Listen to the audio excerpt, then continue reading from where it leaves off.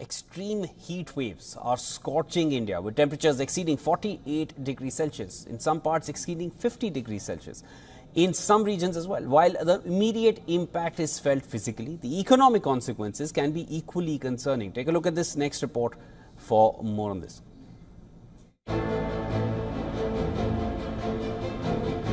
India is experiencing scorching heat waves with temperatures exceeding 50 degrees in some regions. These extreme temperatures are not just a matter of discomfort, they can even cripple a nation's economy. India's informal sector, which makes up roughly 81% of the country's workforce, is particularly vulnerable. Daily laborers in agriculture, construction, and street vending face significant health risks and lost productivity due to heat stress. A report by McKinsey estimates that extreme heat waves could cost the country up to 4.5% of its GDP by 2030 through lost labor hours alone. The Reserve Bank of India has also warned that climate change could reduce India's GDP by 2.8% by 2050, potentially affecting living standards for nearly half of the population. The agricultural sector, contributing around 16% to India's GDP, is also severely impacted.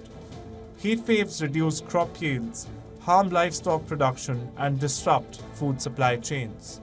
This not only affects farmers' income, but also contributes to higher food prices and inflation.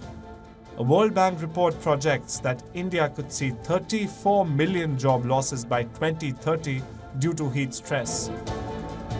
The impact of heat waves extends beyond agriculture. India's 150 major reservoirs are just at 35% capacity, exacerbating water shortages. Energy costs are also increasing, and industries must adapt to these challenges by improving energy efficiency and investing in renewable energy sources. Addressing climate change requires leveraging indigenous knowledge and developing innovative insurance products to mitigate financial risks.